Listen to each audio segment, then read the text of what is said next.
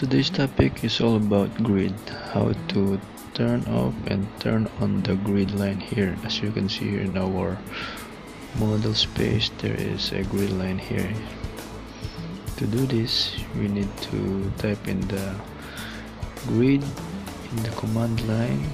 Just press enter and you can see it here, the on and off switch here. You just type off, then the grid will disappear.